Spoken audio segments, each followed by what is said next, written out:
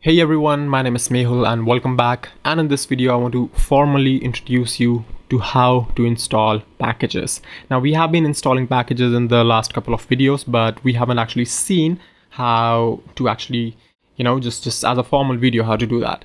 So you already know that you can install it using NPM install Lodash, right? And we know that what happens under the hood about the NPM view and all that stuff.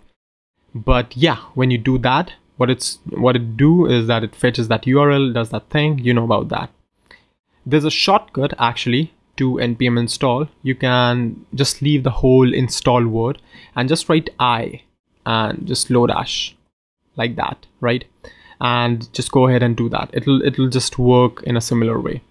And if you try to install a package again and again, you're gonna see that you start getting this messages that updated one package and audited one package. It's not installing it again and again, right? It knows that it is already installed. It knows that it is present. So it just stops and does not install it. So you can safely, if you're not sure if a package is available or not, you can safely go ahead and install it. So yep, that's how npm install works in a nutshell. You can use the whole word npm install, or you can just write the shortcut, that is npm I, and write the name of the package, that is name of package. If it is available, it will install. If it is some garbage package name, then npm would just complain to you that this package is not available, right? It says you that 404, this package is not found.